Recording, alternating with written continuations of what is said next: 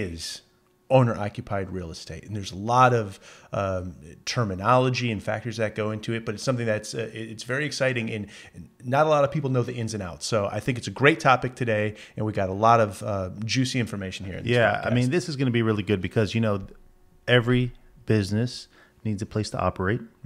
And not only that, but this is actually probably where most commercial banks love to lend. Correct. They love it if they can lend to you to your primary place of business. And so there's a few things that actually identify something as owner-occupied real estate. And what are those things? Yeah, no, absolutely. I'll start just kind of very generally.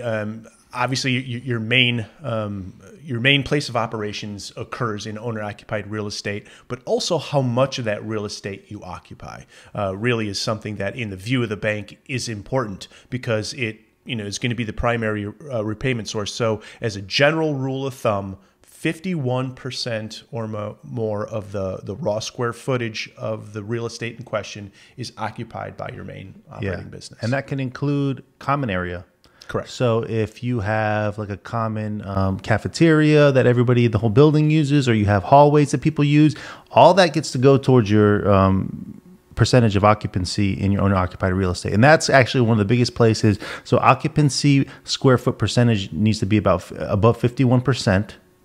Another thing that I've seen some banks do as well is they'll say, okay, you have to have your primary source of business in there, but if you want us to consider this as owner-occupied real estate and you're not 50% of the 51% of the, we won't rely on the other income, right? We cannot rely on any of the rents that you get from the other tenants as income. Right. If you can service the debt with your own funds, with your own earnings, we'll consider it. Right. That's a good point. So let's assume you occupy 60%. We're lending to you. Yeah. I'm in the other 40%. The bank wants to know that if the other 40%, my business, I go away tomorrow, you didn't need me. You didn't rely on me to make the note, because there's no guarantee. I'm not part of the deal. I'm not guaranteeing it.